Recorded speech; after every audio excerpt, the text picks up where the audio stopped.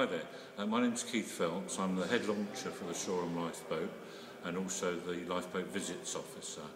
So operationally I'm responsible for the launch and recovery of the all-weather lifeboat and for helping out with the launch and recovery of the inshore lifeboat.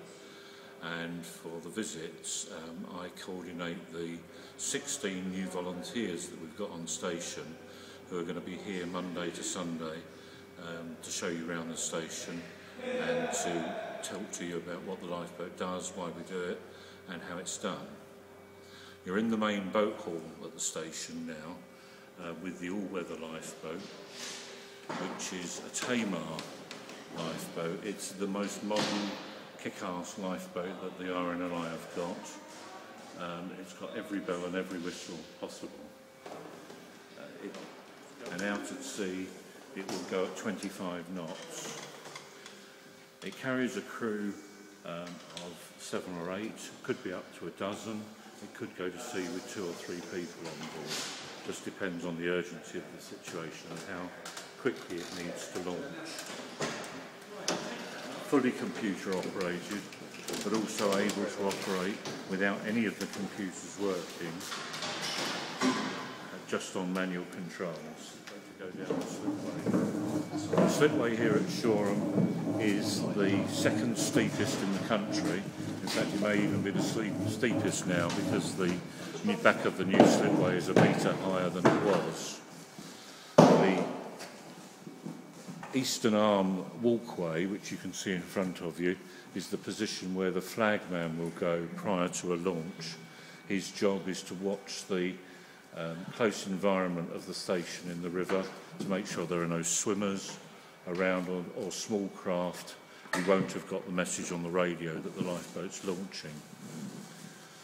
Providing he keeps his red flag out of sight, the lifeboat will then launch on instruction from the coxswain. Okay, this is the refuelling rig where we can refuel the boat once it comes back onto station. The fuel tanks are always kept topped right up so the boat's ready for any emergency and any duration task. We have 10,000 gallons of fuel on the station to supply the boat. We're very fortunate at Shoreham because the fuel for the lifeboat is all provided to us free by Texaco. That's been the case for many years since one of the Texaco managers was rescued at sea by the lifeboat. And this is the winch that we use for the launch and recovery operation. Very simple operation, extremely powerful. We move to the front of the winch, to the boat end of it. You can see the bits and pieces that make it work. Here we have the main winch rope, which is currently under tension. As you see, that's taking the whole weight of the lifeboat at the moment. And that's going through this hook and onto this part, which is where the hook attaches to the boat, and that's called the sea catch. The boat's also secondary support is this, which is the stern safety strap. So if anything happened to the winch rope, the weight of the lifeboat would be held on that. So we're quite happy while we've got 2 supports on the boat for people to walk in front of the boat without any danger to them. When we're launching the boat is pulled back using the winch, the safety strap is removed and that comes out through there. The boat is lowered until it tilts on the keelway and is level with the keelway. The safety catch there is removed and the engines will be started. At that point the boat's ready to go and all that's required is a very hard pull on that rope and that releases the sea catch, which works like a clamshell over a rod on the back of the boat, and the boat will be gone. When it hits the water at low water, the boat will be doing about 30 miles an hour. This is the kit for the all-weather lifeboat. So these are waterproofs with a life jacket on them and with flares attached to the life jacket in case the crewman needs them to attract attention. Boots for the crew are on the floor there. along with one of the models that we're renovating to go into the front lobby fairly soon. Around this side of the room are bunny suits which go on for the inshore lifeboat crew, and these go on under their dry suits to keep them warm. It's those there, and then on to the inshore lifeboat dry suits, which are all ready for them there, each of them marked ready for the particular crew member. I'm sorry about my pager going off, that's the launch, it's the system test which runs at this time once a week, so that's all that is. Moving round this way, we've got lots more inshore lifeboat dry suits, one for each crew member. We've got a dehumidifier at the end here, so they get nice and dry.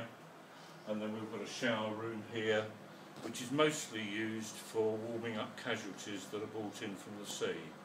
This area here are the crew helmets, again all marked with their initials so they know which one to grab hold of. Same helmets for the inshore boat and the all-weather lifeboat. A visor to protect their eyes at sea, because when you're moving really fast into salt water, it's just like having buckets of it thrown in your face constantly, and salt water will burn your eyes, so if they need to look out for people in the water or whatever, they must have adequate eye protection. One size helmet fits all, and inside it is a series of air bladders, so once you put it on you can inflate the air bladders so the helmet's a nice tight fit, so we don't have to worry about buying lots of different sizes for different people. We're going to move now into the inshore lifeboat room, which is behind me. The inshore lifeboat is a D-class lifeboat. It weighs about 3/4 of a tonne. It has a crew of 3, although it can go out with 2.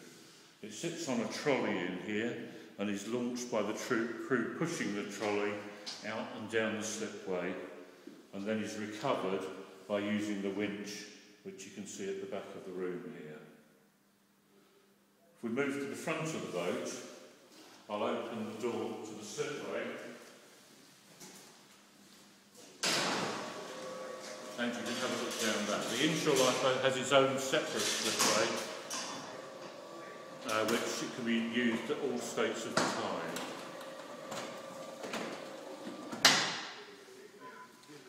And that's alongside the all-weather lifeboat slipway, which you can see to the right there. If you walk out onto the grating here, then you can look back and have a look at our super new station.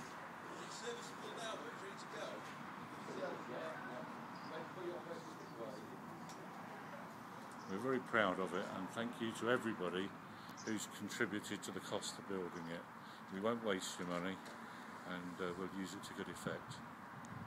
We're going to be open fairly soon. On the 8th of January, the station opens to the public for visits. If you've got a small family group, or if there's just a couple of you, just turn up at the station between 10 and 2 on Monday to Friday, or 10 till 4 on Saturdays and Sundays, and we'll have visit guides here ready to show you around. There's no charge for that. You've already paid for the station, so we'd like you to come and have a look at it. Thanks a lot.